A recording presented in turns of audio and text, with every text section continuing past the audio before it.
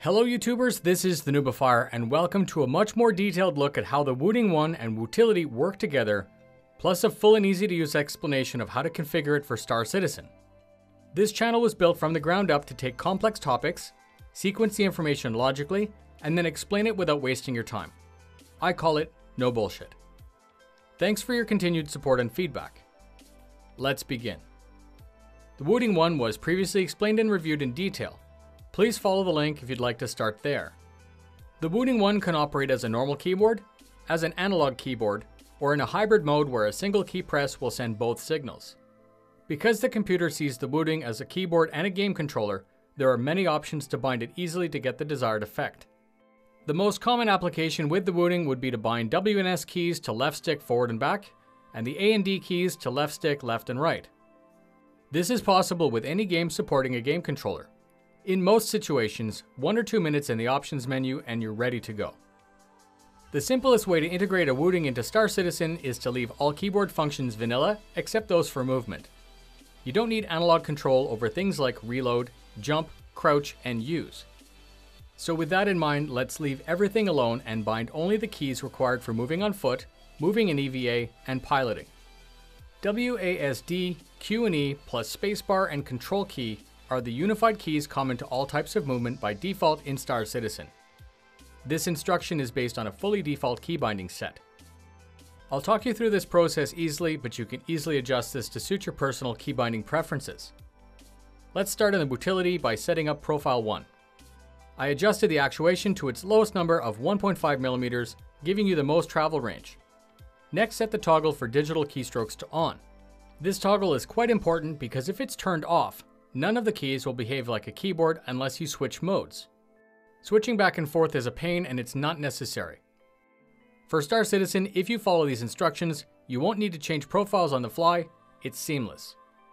Bind the following in the WOOTILITY: W and S to left stick up and down, A and D to left stick left and right, Q and E to right stick left and right, and spacebar and control to right stick up and down. You can also adjust your profile colors right now to help you remember or just to look cool. In the near future, I'm going to make a video discussing curves because it's its own subject. Now launch into Star Citizen and log into the advanced key binding for controller. Take the time to go down the list and remove any bindings here that isn't one of the 8 you plan to add. Bind your ship movements the way you'd like by double clicking the axis and then pushing the appropriate key. I have one suggestion for ship movement. Consider binding W and S to thruster forward and backwards instead of the default throttle. You would gain the ability to fly both forward and backwards in combat, plus if you release, the ship will eventually stop. For those concerned with a cruise control effect, you can simply use backspace to set it and forget it. If you find you're more comfortable with the vanilla bindings, stick with those. If you find that your axis is inverted, you can change that also in the options menu. A and D are strafe left and right. Q and E are roll left and right. Spacebar and control are strafe up and down. Continue down the profile, deleting everything until you get to EVA and on foot. I set EVA exactly the same as default. WASD are front, back, left, right in strafe. Q and E are roll, space and control are up and down. For analog foot movement, you only need to bind WASD. Q and E are lean left and right. They're momentary and they don't need to be analog. Spacebar is jump and control is crouch. These are also momentary and don't need to be analog. Continue down the pages in the game controller binding area, deleting everything else. This is not mandatory, but I'm OCD. This ensures quicker problem solving if you have unwanted or unexpected behavior in the future. You're almost done. Now switch over to the keyboard binding pages. Leave all the keyboard bindings exactly as they are, except for those analog binds which you just made. In ship movement, unbind strafe forward and back, unbind left and right, unbind roll left and right, and unbind up and down. If you bound throttle instead of strafe, make sure that you delete the correct bind. In EVA, unbind up and down, left and right roll.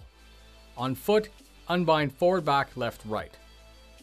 You need to unbind these keyboard inputs because the WOOTING is set to hybrid and it'll send both an analog and a digital signal. You need to make sure that the game only reacts to the analog signal for it to work as intended. There you go, you're ready. I will put a profile code to add to your WOOTILITY. However, it's probably going to be quicker to just change it yourself manually as it's only 8 binds. I have an observation before ending this video. If you already own and pilot using a combination of controllers other than a keyboard and mouse, I would not replace them with a WOOTING for piloting. I do, however, see a benefit in upgrading to a WOOTING if you exclusively use keyboard and mouse to fly. If you use any joystick type controller, you could still see a benefit from its extra features for FPS, EVA, and ground vehicles. This is exactly how my controls are set up now. I'm available in Discord through our redacted server, which is linked in the description. I stand by my reviews and my community, so please private message me if you have any issues or questions. Thank you very much for spending your time with me today. If you liked this video and got something out of it, please do me a solid and share it with a friend or org mate. Fly safe, and I'll see you in the verse.